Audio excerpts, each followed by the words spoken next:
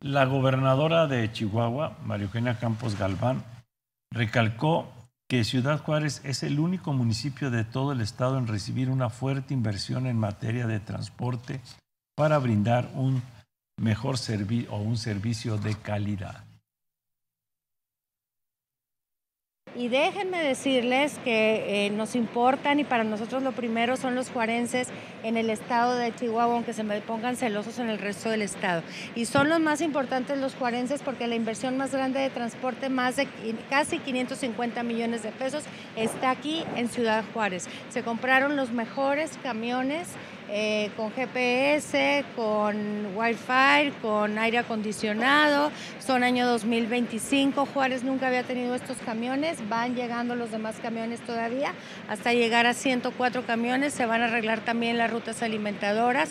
Juárez tiene el mayor número de estancias infantiles en el estado. Juárez tiene el mayor número de escuelas rehabilitadas. Juárez tiene la mayor inversión en agua potable y drenaje. Y yo invito, le exijo, por respeto a los juarenses, que se diga la verdad de lo que hace gobierno del estado para con los juarenses. Tan respetamos a los juarenses que nosotros no andamos haciendo campaña en Parral, ni en Guerrero, ni en Ojinaga. Si realmente estas personas quisieran y respetaran a Ciudad Juárez, estuvieran aquí en Ciudad Juárez, no anduvieran haciendo campaña quién sabe para qué, en Parral, en Guerrero, en otros municipios del estado.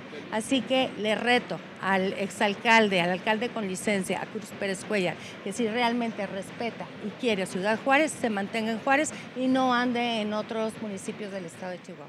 Pues por lo que vemos sigue el pleito, ¿verdad?, entre el gobierno del estado y el gobierno municipal, a pesar de que Cruz Pérez Cuellar está